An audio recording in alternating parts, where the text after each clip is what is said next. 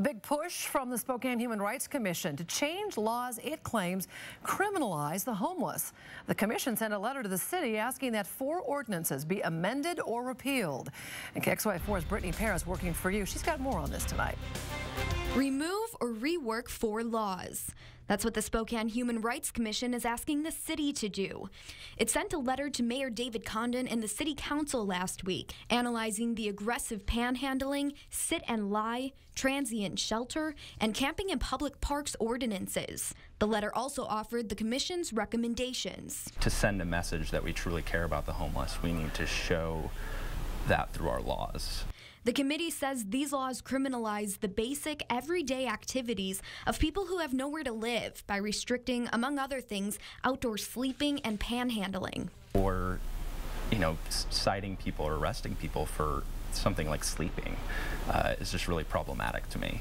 Chair of the Human Rights Commission, Blaine Stum, says we need a different approach. But the city says it has strategies geared toward helping those in need. Our first and foremost priority is to make sure people in our community are safe regardless of their circumstances. And Jonathan Malahan is the Director of Community and Neighborhood Services.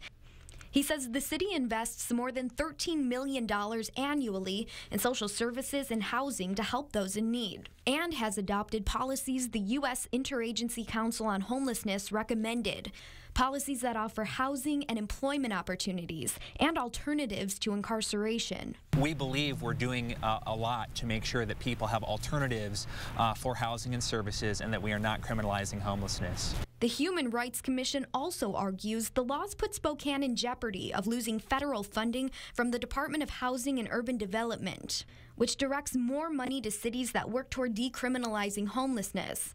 But Malahan says that's not the case. He says the city plans on responding to the letter and will work with the Human Rights Commission to decide if changes need to be made. Reporting in Spokane, Brittany Paris, KXLY4 News.